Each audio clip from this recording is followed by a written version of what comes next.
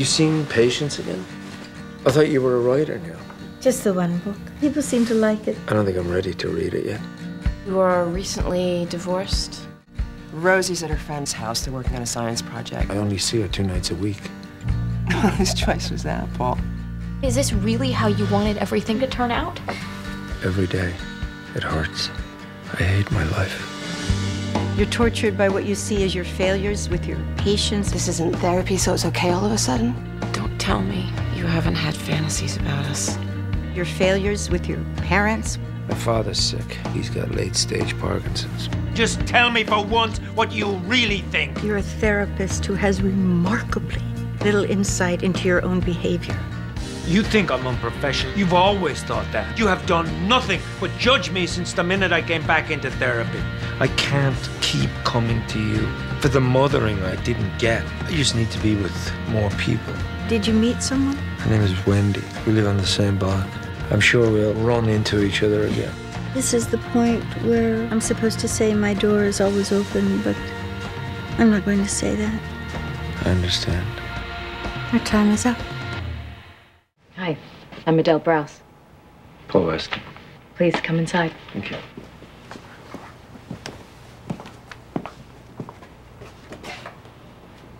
You'd rather not be here. Very astute. Oh, truth is, I don't really mind. Long as I leave with what I came for. You said on the phone you're in need of a refill of your Ambien prescription? Yeah, that's correct. And I'll take that to go, please.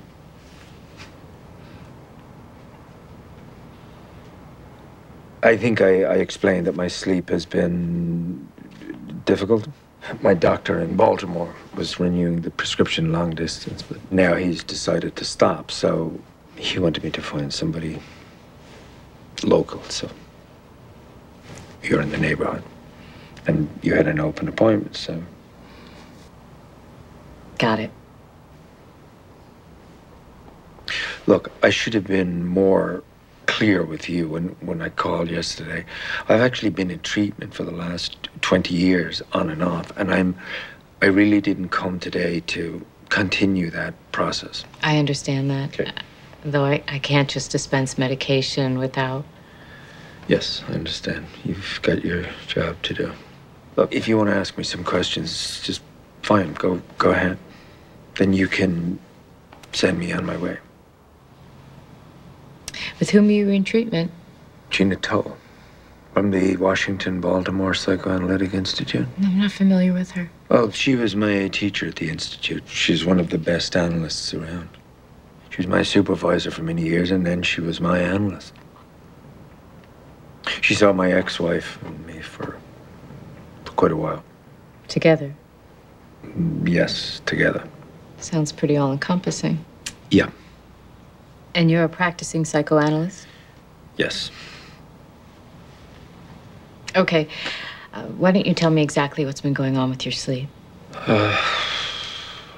Well, at the beginning it was just falling asleep, and then I would take a pill and I'd be set for 6 hours or so. But not anymore? Not anymore. I wake up after 2 or 3 hours. And what's your experience of that waking time? Are you anxious? No, not particularly, no. Worried? I'm tired. What do you find yourself thinking about? I find myself wishing that I had more Ambien. Listen, I've never slept well. I've always had a problem falling asleep. Once you are sleeping, do you sleep deeply? You restless? Not really. Frequent dreams, nightmares? They're not uncommon with people with sleep issues.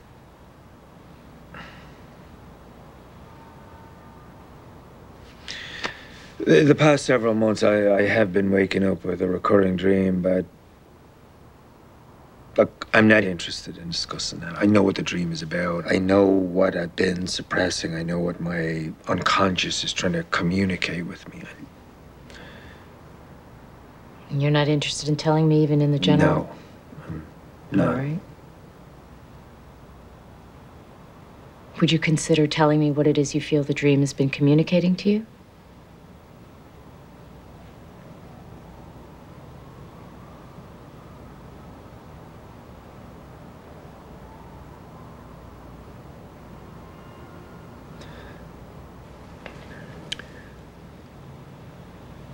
My father died of Parkinson's 2 years ago. This is why you're seeing the neurologist next week. You're afraid you may have Parkinson's. My hand has been shaking for 3 months. Have you had any other symptoms? Stiffness, unsteadiness. I drop things. Would you say this fear has some... Look, it's not a fear, doctor. It's a fact. My hand shakes. My father had Parkinson's. That's why I'm seeing the neurologist, so the neurologist can address it. This concern about Parkinson's, do you think it has something to do with the dream that you've been having? Well, I've been actively ignoring the clear symptoms of the disease, and my unconscious has been trying to get me to stop ignoring it. It must have been very difficult to deal with, your father's death. Was this during your treatment with Genitol? Did you feel... Look, please, enough. I've been over this 100 times with Gina. About my anger at my father for walking out on us when I was a teenager. My mother's suicide when I was 17. My need to save people as a result. I've been over this again and again with one of the best analysts on the East Coast. I do understand it all. There's really nothing more for you to contribute to that. I just want to make sure I understand something. Sure, fine. You said Gina Toll was your teacher. And then she was your supervisor? Yeah. And after that, your analyst? Yes. And she also saw you and your ex-wife as a couples therapist? Correct. Yeah, I see. What do you mean, you see? What are you implying? Oh, I'm not implying anything. I'm just trying to understand the methods of one of the best analysts on the East Coast. Are you fucking kidding me? What are you, 36 years old? You've been practicing for what, 3 or 4 years at the most? Who the fuck are you to question my treatment over the past 2 decades? You've been resistant to discussion since you came in. I'm trying to get as full a sense as I can of why that might be.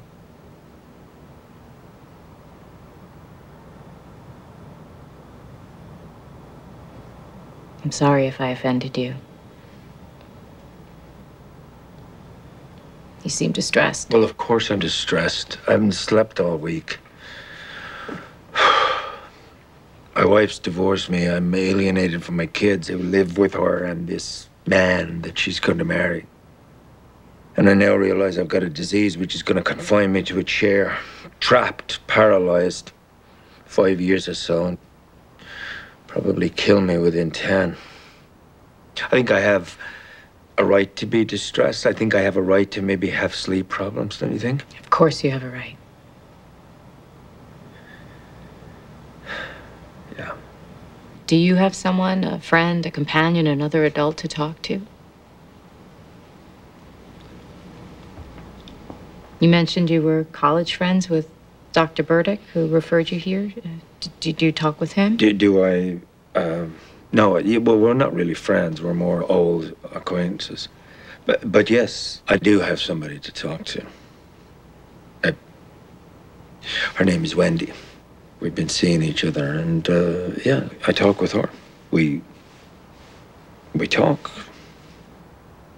Is that who you were on the phone with in the waiting room? Yes. You told her you were somewhere else. What was it, the grocery store? Well, she's 37, I'm 57. I haven't gotten to the place where I feel comfortable telling her I have Parkinson's. Well, I can understand not wanting to tell your girlfriend about the possibility of having Parkinson's, but letting her know you have a therapy appointment isn't exactly the same thing. You're not seeing me for Parkinson's. I mean, it's all related, isn't it? How's that? Well, it's because of the disease. I'm having the dream, and because I'm having the dream, I can't sleep. And because I can't sleep, I'm here, about to be late for a movie, waiting for you to write a prescription. How was your sleep last night? I woke up at 2:30. I couldn't get back to sleep. You woke up from the dream? Mm-hmm.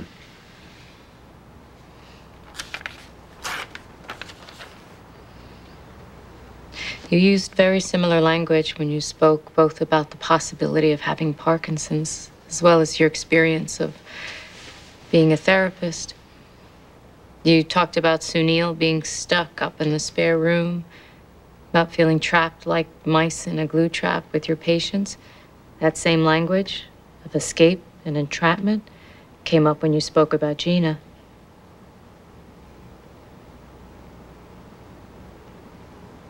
I'm wondering if your dream has similar imagery.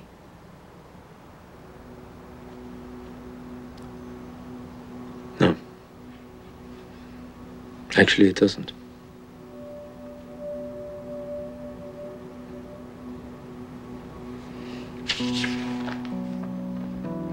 Thank you for this. May I ask you one last thing? Yes? You said you had the dream again last night. Yes? Here's what confuses me. If you figured out several days ago what the dream means, if the content has been communicated from your unconscious to your conscious mind, why are you still having it? I've got to go. Enjoy your movie. Thank you. If you decide you want to talk any further, my door is always open to you. What did you just say?